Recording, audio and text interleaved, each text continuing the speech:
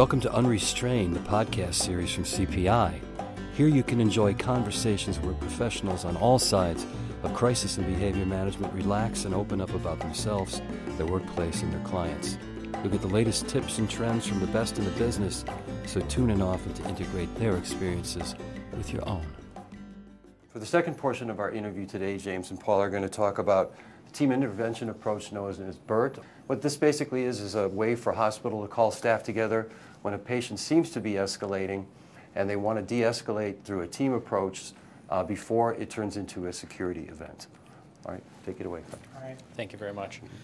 Yeah, we started a B.E.R.T subgroup, and it's part of our aggressive incident prevention committee. We started this subgroup to look at how do we bring in a team that can respond at that defensive stage, and we talked about that before already, but how do we best respond at that defensive stage when someone is escalating, could be non-compliant, yelling, screaming, threatening, occurring? How do we get that best response there that isn't that big team of 15 coming and running? And this first was identified at this group. It's been identified to Paul and myself over time, and it was something we even realized because we had a lot of calls where someone threw their meal tray on the ground, and then we got called for our security team, and 15 people showed up, and we made the situation worse.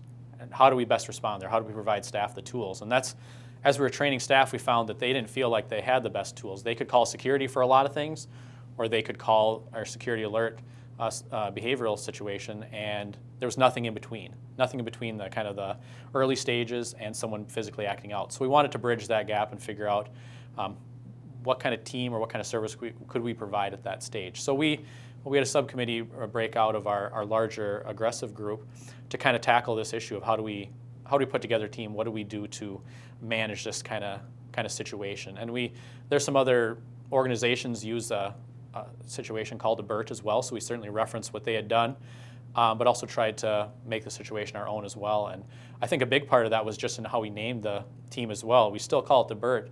A lot of places call it the Behavioral Emergency Response Team.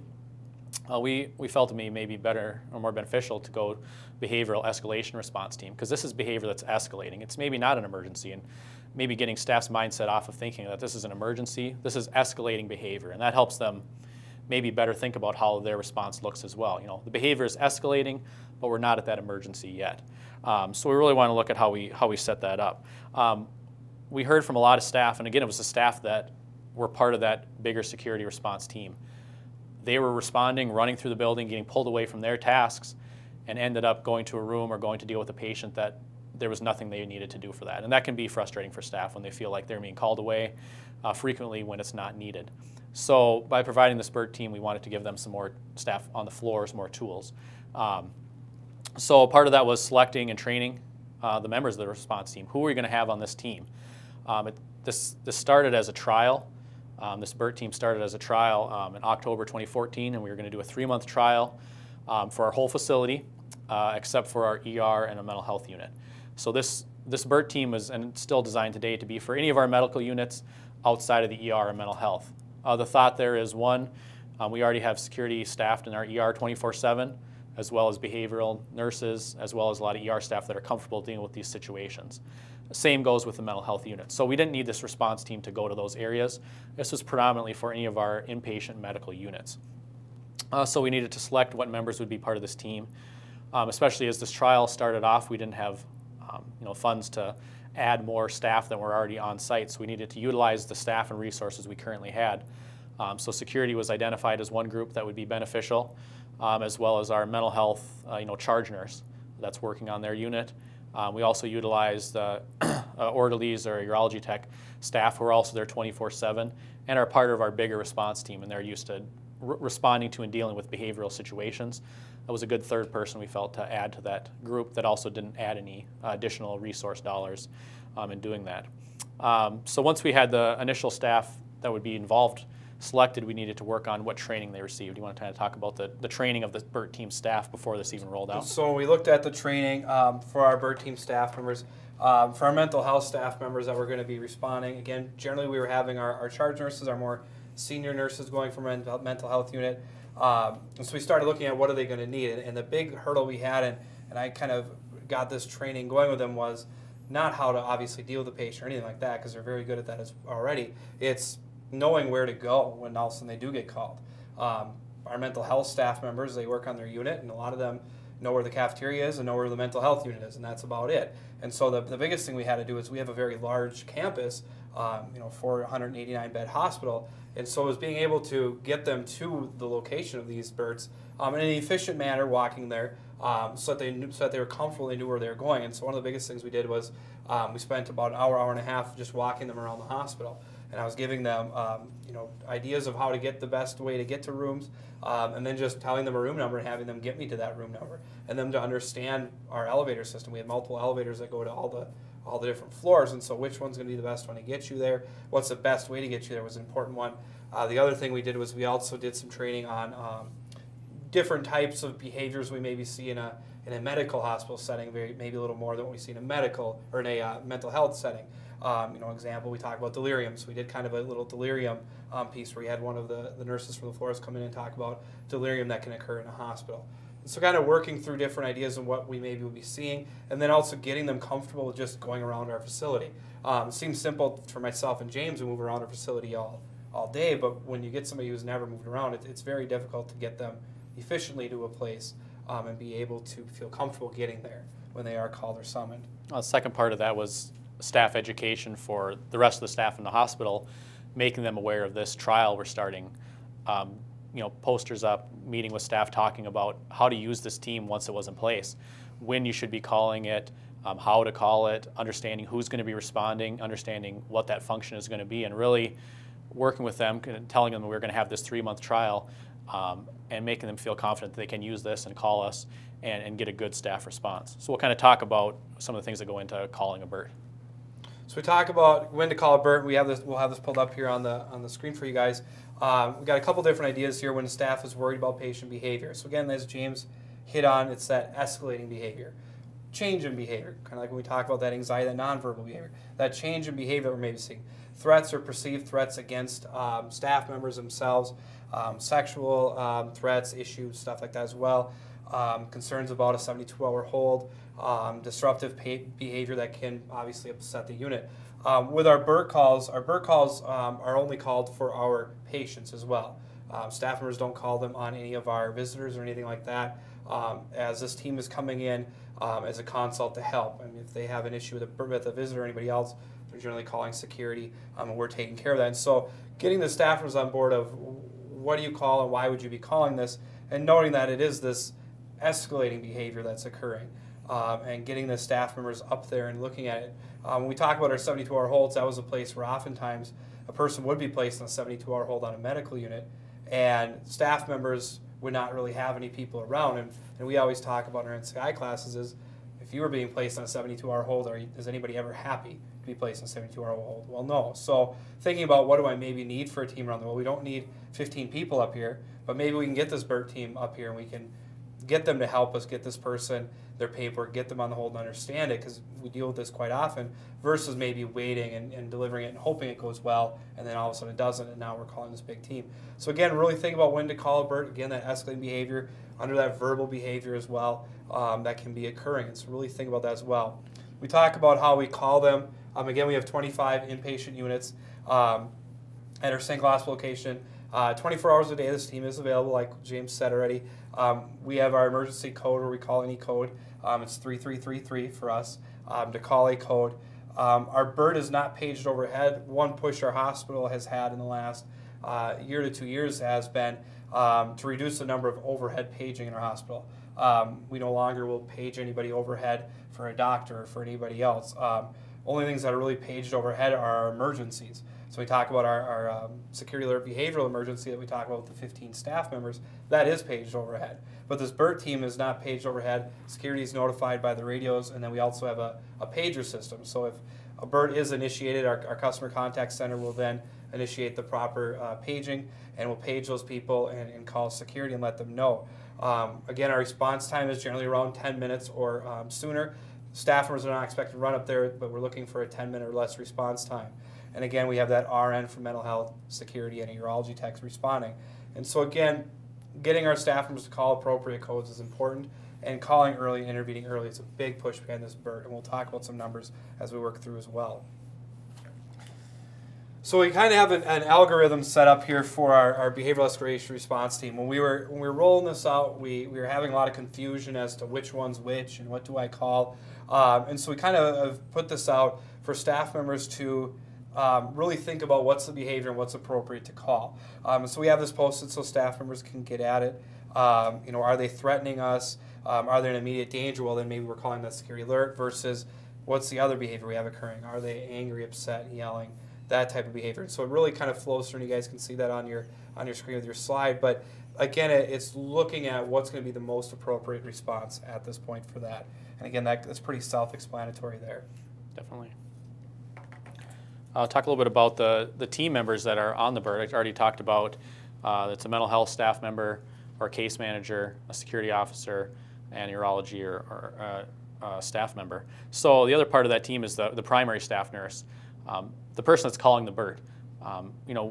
They're still in charge of the patient. They're still overseeing the patient in their care, doing all the documentation, everything.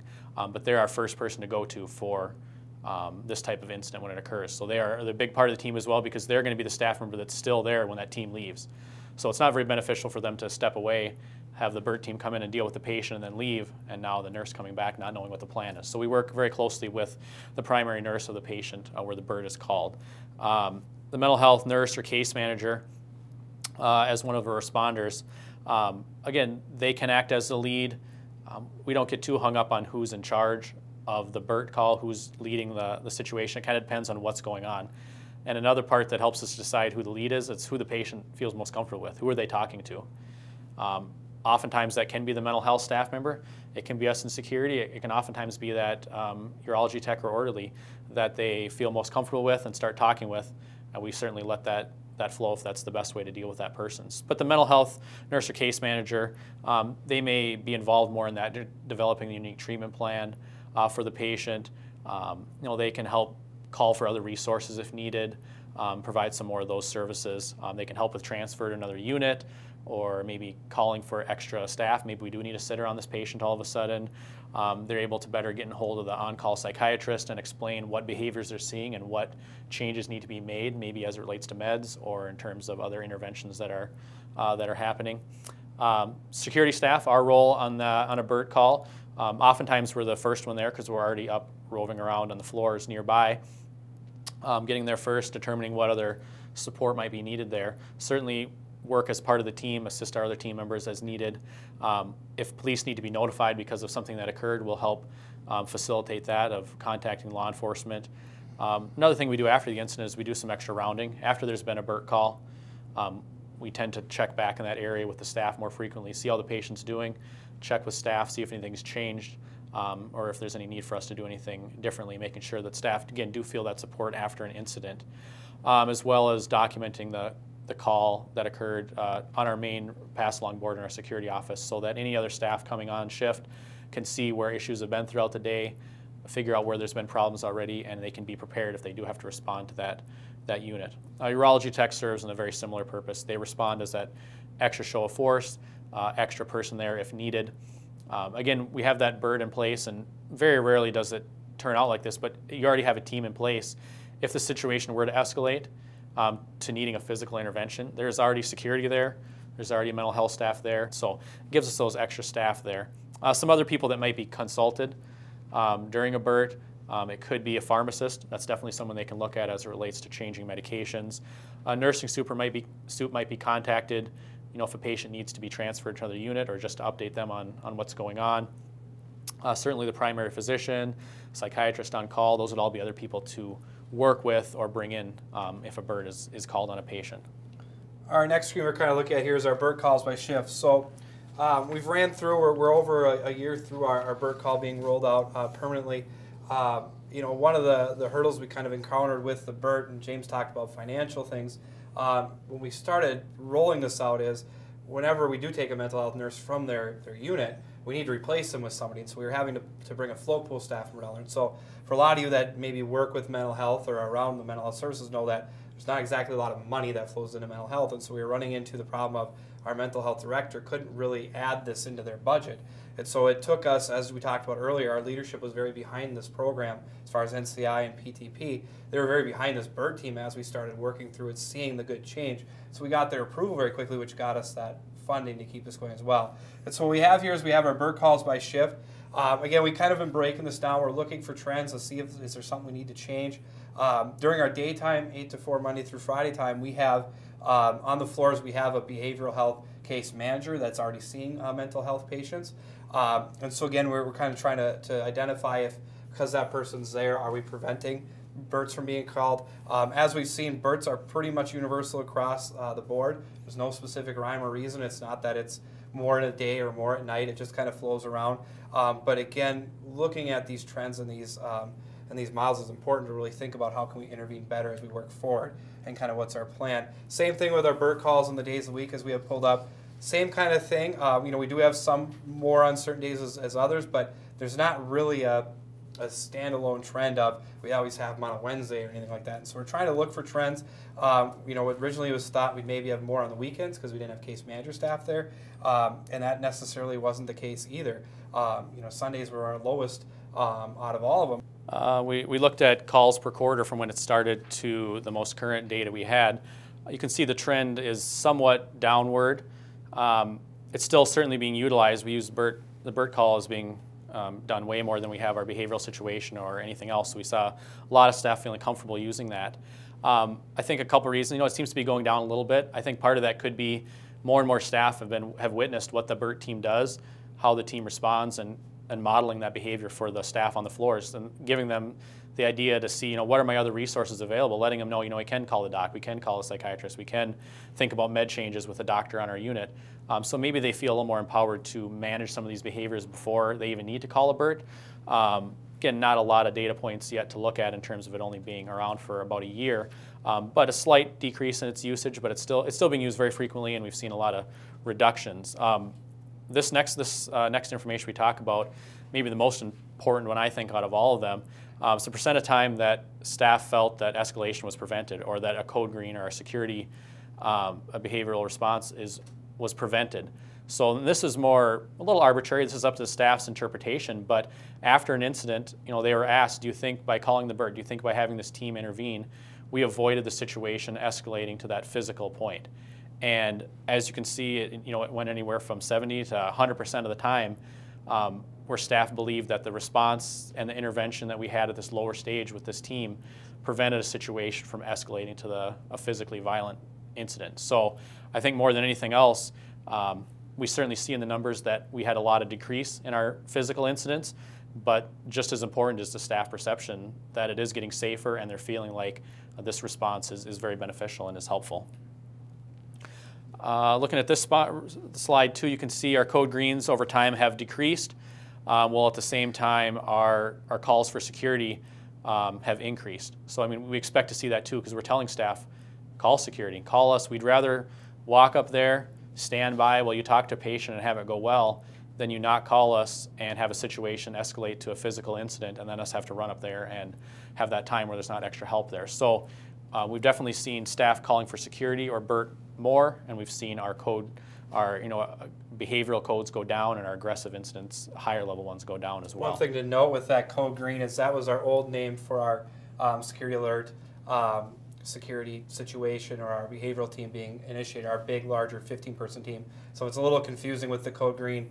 That is what our security alerts used to be called. We have moved to the plain language at our hospital. So again, that verbiage is still kind of hanging out as we get out of those fiscal years. And so we left the verbiage there the same for our staff for when we're dealing with it. But again, thinking about that team, we're intervening with that team a lot less, which is good because again, that's that big disruption at our hospital as James was talking about.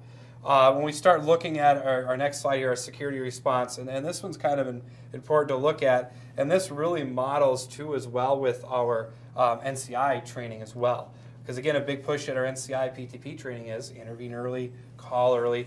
As you guys can see there, our security assist calls, which is the one kind of in that reddish color, have gone substantially up over the years. And that's, we like seeing that because we'd rather be getting called early, intervening early. That's a big push we have is intervene early, call somebody early, no matter who it is, getting somebody up there to help. our security alerts, our code greens, our security alerts, our big team. As you can see, they've been kind of going down, trending downward. Again, our behavioral security assist calls have been trending up, which is another good thing as those security alert behavioral situations have been going down. So again, we're seeing a lot of good response, just like we did in our previous presentation of, as we're getting more staff trained, we're getting more calls, and that's what we definitely want to see happening as well.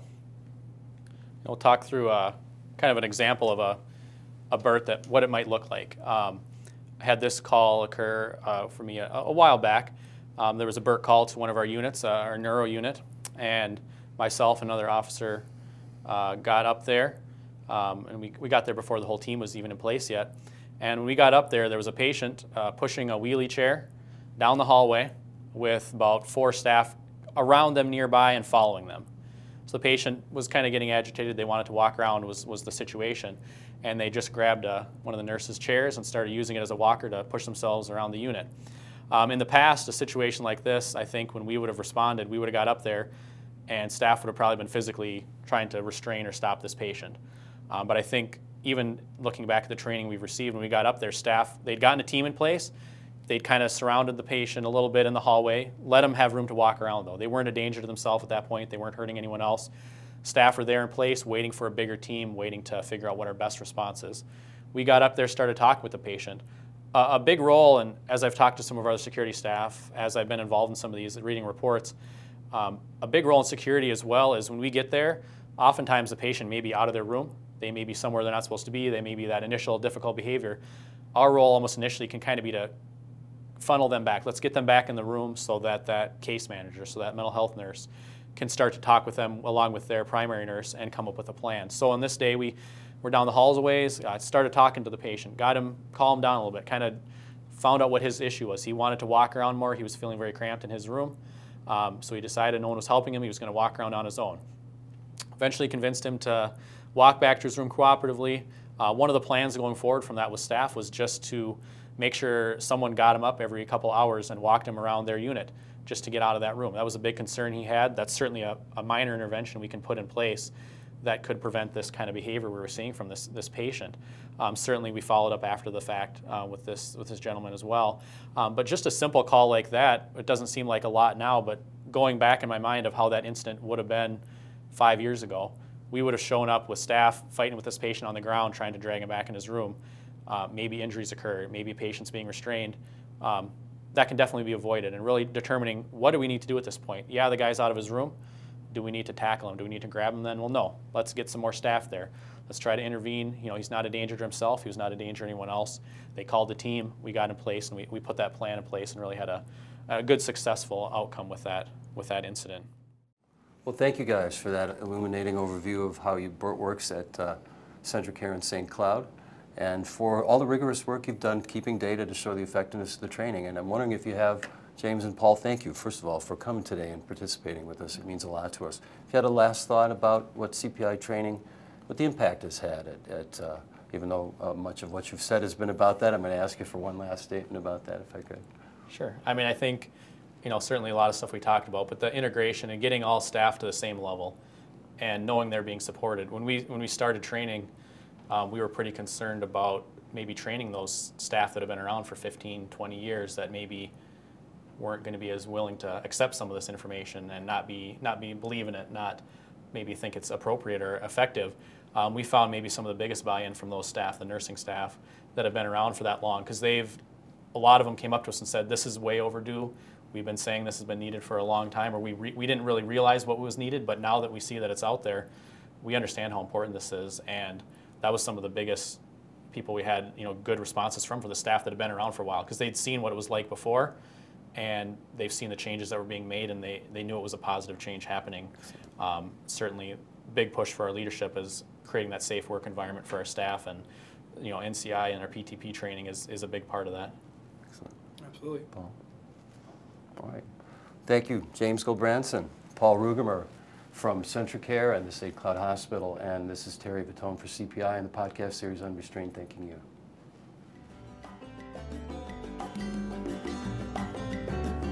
Thank you for joining us today on Unrestrained. Tune in again soon for another interview with an expert in behavior management. Until then, this is your host, Terry Vitone, hoping your intention is prevention.